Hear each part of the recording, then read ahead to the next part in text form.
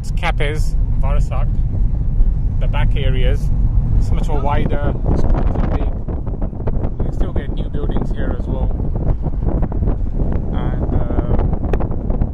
there's still many lands that are still not built on. So there's a tramway that is about half a kilometer that way.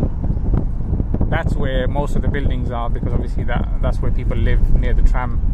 So you can go directly to Konyaaltı beach and the city centre from there.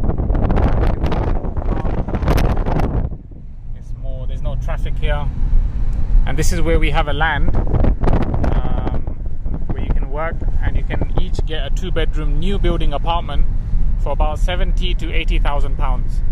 New building, off plan. Right next to the school, masjid. 1 minute walk to the tram station that goes to Konyaaltı beach. So in this area, more open spaced, right at the edge of Antalya.